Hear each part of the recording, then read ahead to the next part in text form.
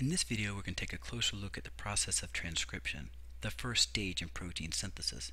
In our last video, we introduced protein synthesis. And if you haven't watched that video, click on the link right over here and watch that video prior to watching this one. We know that DNA codes for the production of proteins and that DNA is in the nucleus, but that proteins are made out of the ribosomes in the cytoplasm. So first we need to get a copy of the code from the nucleus and then use that to build the protein. And that's the job of transcription. We can kind of think about it like this. If DNA is the instruction manuals for a cell factory, and they're housed in the central office of the cell, you can think of it like a bunch of filing cabinets of information. These instructions that we're going to use, we could go to this filing cabinet and take out the instructions to make a certain protein. But we can't take that copy of the instructions out to the ribosomes to put the protein together. So we need to make a copy, or in this case a complementary strand, of messenger RNA that can leave the nucleus and travel to the ribosomes to be constructed or to be used to construct a protein.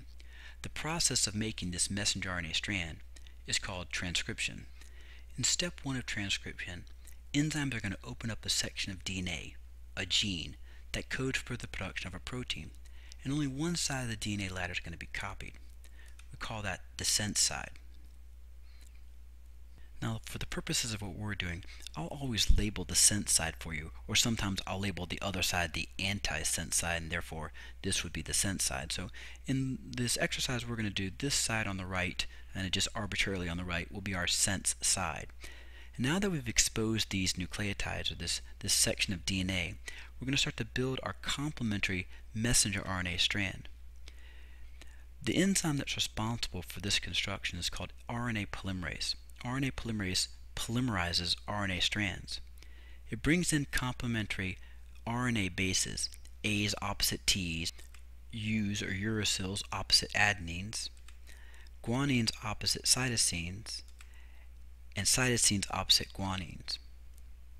So what we're building here is our single strand of messenger RNA.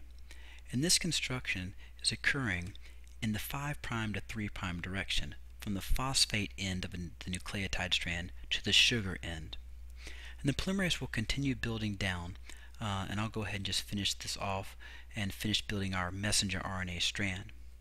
However, once we build this strand, it's not really ready to go out to the cytoplasm yet. We have another very important step. So we'll move our messenger RNA over here, seal our DNA strand back up. This messenger RNA strand at this point is called pre-mRNA, or the primary transcript sometimes. What's left to be done is it must be edited. This original DNA code has lots of extraneous information in it. It's kind of like extra information.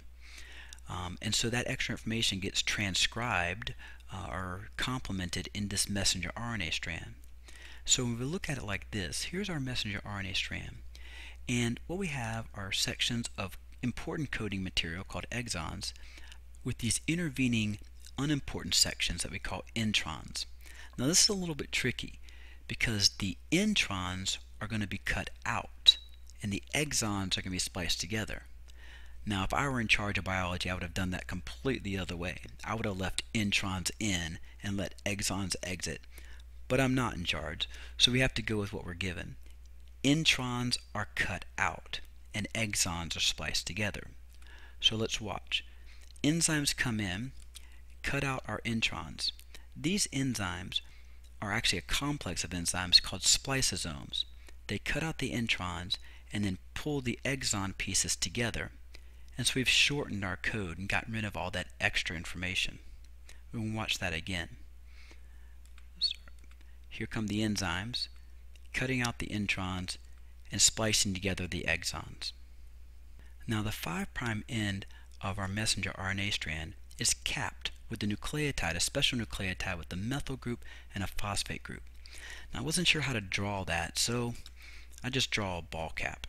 And so that represents our methyl phosphate cap on the 5' end. And this allows the messenger RNA to exit the nucleus via a nuclear pore. You can think of it kind of like a hall pass. It's a permission slip to get out of class, or in this case to get out of the nucleus. Without that cap, this messenger RNA strand has a difficult time exiting the nucleus. And on the 3' end, we're going to slap on a long tail of adenines, 1 to 200 adenines. These extra adenines aren't coding for anything particular, and I didn't draw 100 of them, but a poly A tail, many adenines. And this is actually very important to the lifespan of this transcript. When this messenger RNA strand does leave the nucleus and head into the cytoplasm, there are enzymes that start breaking this message down. But those enzymes can only work from the 3' end. So if you can imagine an enzyme coming and kind of eating this strand from this end, one nucleotide at a time, it's got to start and make its way through 100 to 200 of these adenines before it gets up to the important part of the code. In the meantime, we could have translated these exons, this gene sequence, or this messenger RNA sequence, I should say, many times to produce copies of the protein that it codes for. But eventually, those enzymes will get to this important part. So the length of the lifespan of any transcript really depends on the length of the poly A tail. The longer the poly A tail, the longer the lifespan of that transcript, and the shorter the poly A tail, the shorter the lifespan, and thus less proteins being made because less time for translation. So now our mature transcript is ready to leave the nucleus through a nuclear pore and go to the ribosome for translation. Come back for the next video. We'll go through the details of translation and its steps: initiation, elongation, and termination.